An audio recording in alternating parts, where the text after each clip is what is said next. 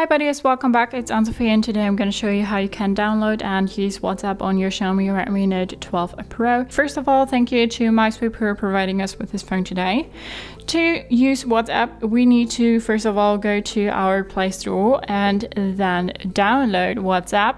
So we'll go to our search bar and look for WhatsApp, and then we click on it. We have more information about it here, and if you want to install it, you just need to click on install. And now we can open it through the button here or uninstall it. We'll go back and then swipe to our left, and then WhatsApp is here. So we can now choose our language. English is just fine. Welcome to WhatsApp. Family, friends and other people who use our services may have uploaded your number to WhatsApp. If so, they can see you in their contacts after you sign up. Alright, agree and continue. Allow WhatsApp to send you notifications.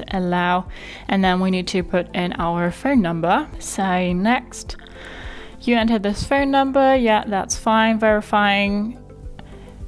No, we want to verify via SMS, requesting SMS. And now we got our SMS and it verified automatically.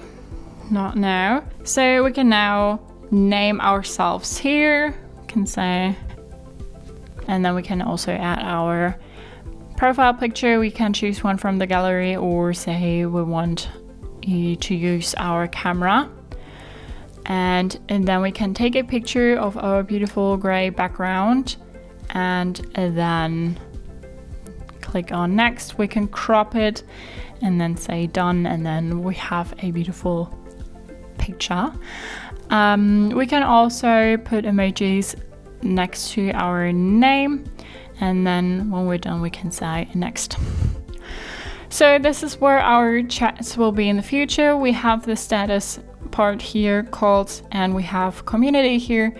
If we click on these three little dots, we have settings, and we have more about our account, privacy, chats and whatever else. And if you click here, you can edit your photo, edit your name, edit your about thingy here. So that's how you can install and set up WhatsApp on your Xiaomi Redmi Note 12 Pro. Hope you liked it, hope it helped. If so, thumbs up, share and subscribe, and I hope to see you next time. Bye.